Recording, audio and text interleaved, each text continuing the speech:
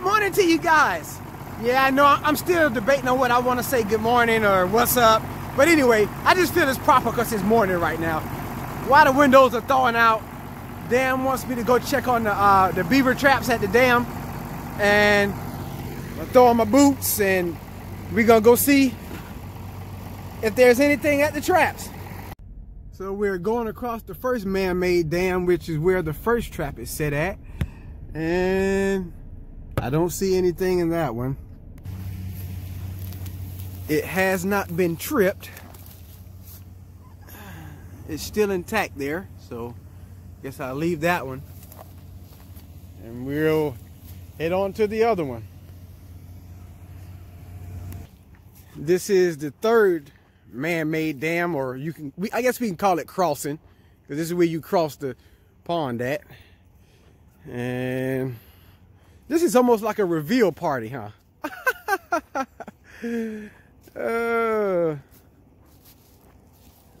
Yeah, there's nothing in that one either. Do you think maybe they're getting smart? Maybe so, huh? Well, we have one more to check. And see that pipe there, they'll probably try to clog that up.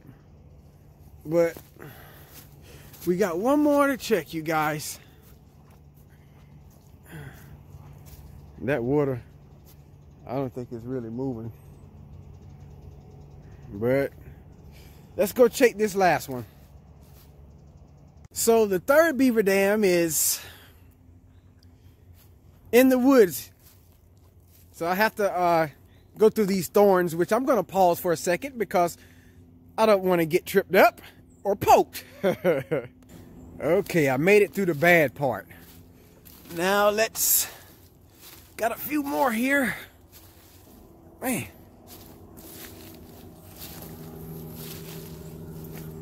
I don't hear any water crashing. Oh boy. Yep. This looks too familiar, you guys.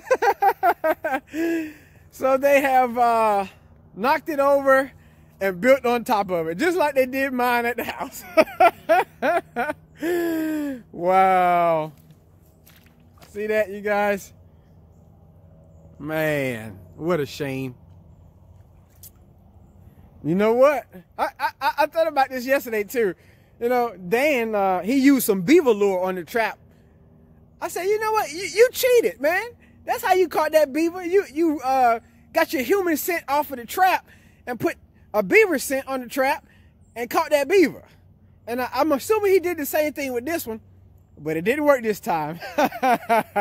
They must have gotten wiser. But I don't know if he wants me to reset it or what. I got to check with him and see what he wants me to do. So I checked in with him, and you know, I realized I don't even have the beaver pliers with me, and he has them, so I'm not going to be able to reset it, but at least I got it pulled out. And really, right now, I don't have a potato rake either, so I'm just going to leave it like that for now. But he did catch something. Got a nice stick there, Dan. Nice catch, buddy. I'm going to get that out of there and guess I'm going to head on to the tractor. So I've been mowing some ditch banks this morning. Of course, got that side done already. And the insides of the fields I've already done, but I got to do the road side. I figured I'd let you see what I was doing while I'm waiting on this truck to go by. And it's going by right about now. Let's get back to it. Ah, you're in the rear view. Think I'll switch it up a little bit. Let you see it from this way. Of course, you can't see the mowing deck, but you get a different angle anyway.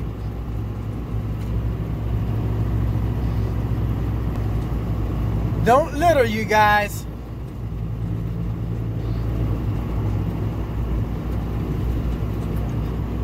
I'm surprised it's not kicking out more trash than it is.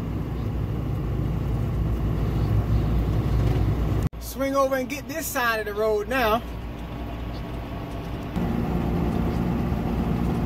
just a few sapling trees in this ditch, not many.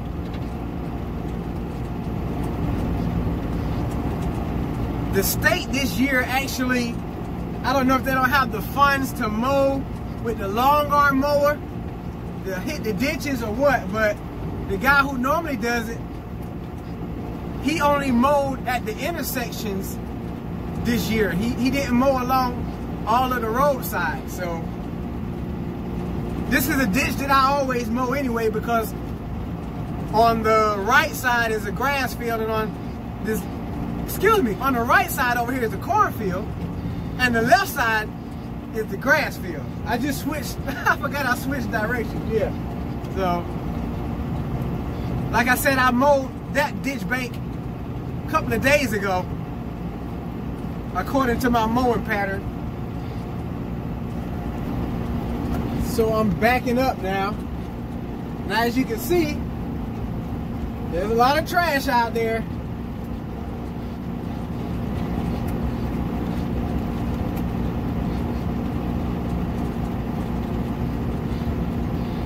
If you hadn't watched that video, why it's important not to litter, I don't even think that's what I named it, but it talked about littering. I was mowing the ditches and talking about littering. You should go check that out when you get time. Hear my little testimony. I think we got that one pretty clean. Go on the other side of this driveway and start on this half of it.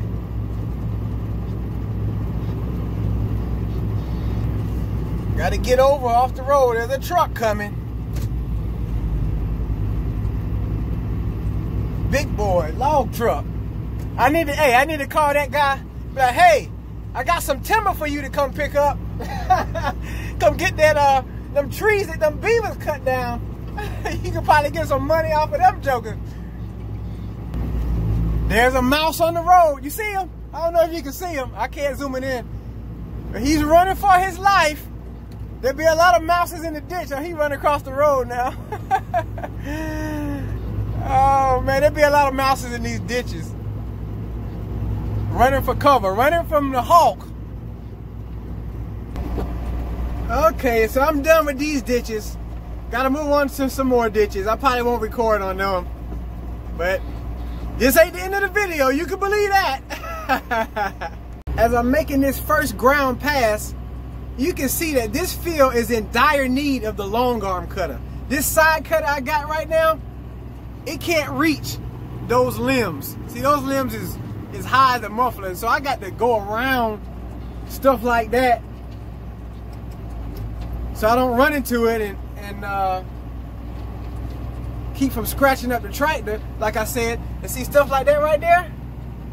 That's where the long arm cutter comes in handy. I got a picture from 2017 I'm gonna throw in here, show you what it looks like.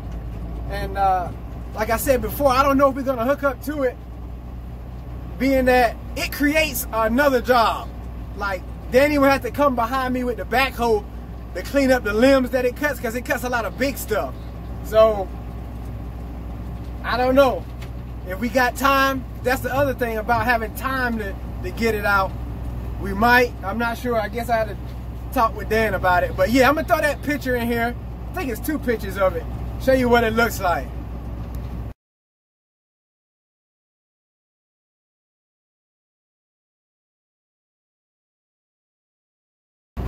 So yeah, I love operating that long arm cutter too. Dan tell me I be getting out of control sometimes, cutting down stuff, cutting down trees like the beavers do. But yeah, so this field here, it's not nearly as bad. It can use it, but if you look, you don't really see anything hanging low. Most of this stuff is smaller stuff that I can take care of with this side cutter.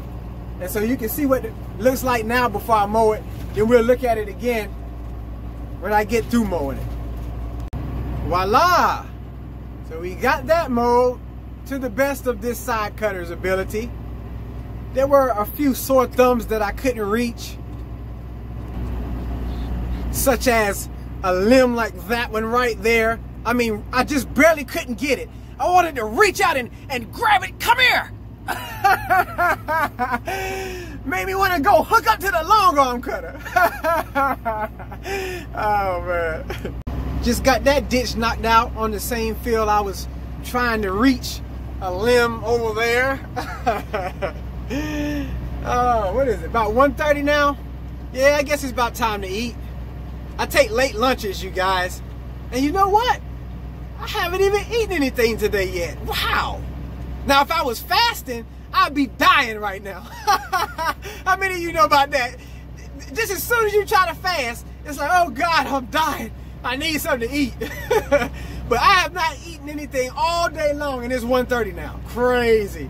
Well, I'm gonna go get me something to eat now. Yeah, I'm heading back to the truck, and I tell you, I don't know who mowed these ditches through here, but it looks pretty good. Yes, they did a mighty fine job. A mighty fine job. You guys, I kind of sort of forgot that we were picking beans too. Well, Dan is. I had to come pick him up because he wants to move his truck to another location, and so I guess he's finishing up this little bit here. He's in the combine. I might better back up a little bit because he might dust me out. I don't know if y'all saw that video when we first started. I was out there in the dust. All for y'all. That definitely is not me, because I'm a joker who don't be trying to get dirty.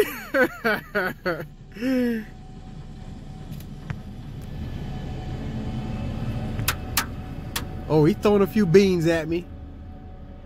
Yeah, I'm sitting in the truck. I can record from the truck.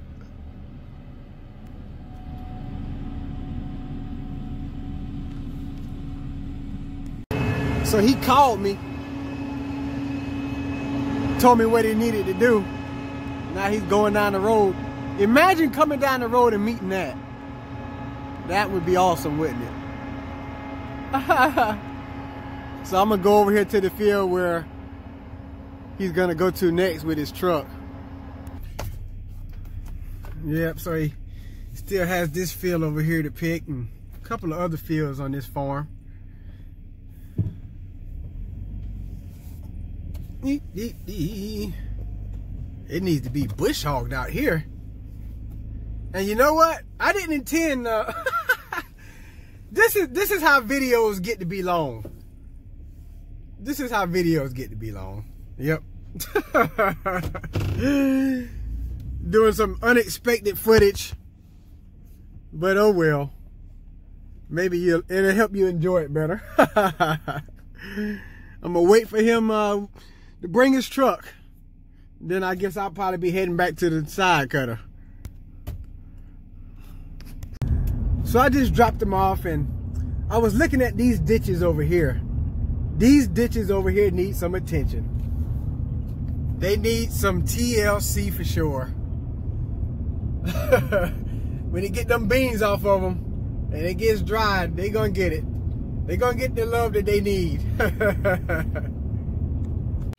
Remember how I was telling you guys that the state only mowed the intersections with the long arm cutter this year and not the ditches?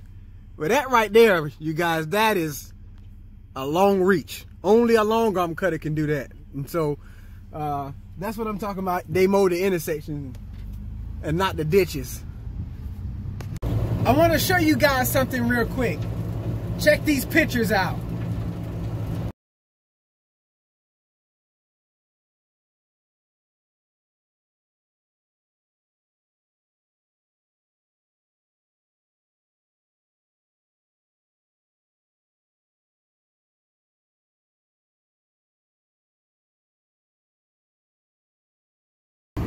Did you guys see that?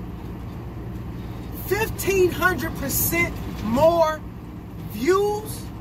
I didn't even know that was possible. Did you see the spike in subscribers and views? It's like unreal. Only God. And you know, God, He works in mysterious ways. That's so true. I've been on YouTube for 11 plus years. And just this year I got 1,000 subscribers, right? But within the past month, did you see the spike? There was a serious spike. And you know how that spike came? through Beaver damn videos. And so I did a video this morning addressing the issue. You can check that out when you get time. God has increased my territory for a purpose. Not for Terrell to be glorified, but for God to be glorified. This platform I have is to win souls for Jesus. And I'm thankful for what the Beaver videos have brought in. All of you guys who have started watching and subscribing because of that, God bless you. And I pray that you'll stick around to watch more videos, videos that will include the gospel, videos that will include farming, videos that will include me riding my four-wheeler, and other things. But ultimately, winning souls for Jesus. And that will never change, like I said this morning. The Bible says, to whom much is given, much is required. So that means, no matter how big this channel may get, how many subscribers I may get, how many views I may get, Jesus has got to be at the center. And I can believe that all these years he's been prepping my mind for that. Because see, you know, we can try and do whatever we can do to try and get, you know, notoriety. But when God does a thing, oh, glory to God. Hallelujah. He does it right. And he does it in the right season. Glory to God. So I'm encouraged. And I hope that you guys will stick around. Like I said, stick around for more to come. God is going to be glorified. And I appreciate the comments. I appreciate you sharing and liking. Like I tell people, you don't have to tell anybody to like something or share it if they like it. If they like it, they're going to like it. You know what I'm saying? And if it's really likable, they'll share it. So, you know, I'm not going to tell people do this and do that. You do it according to your own will. Amen? This video has been long enough. I thank you guys for watching. I hope you have enjoyed the video on today. You know me, I stay laughing because the joy of the Lord is my strength. Glory to God. So, as always, you guys stay blessed, and we'll see you in the next one.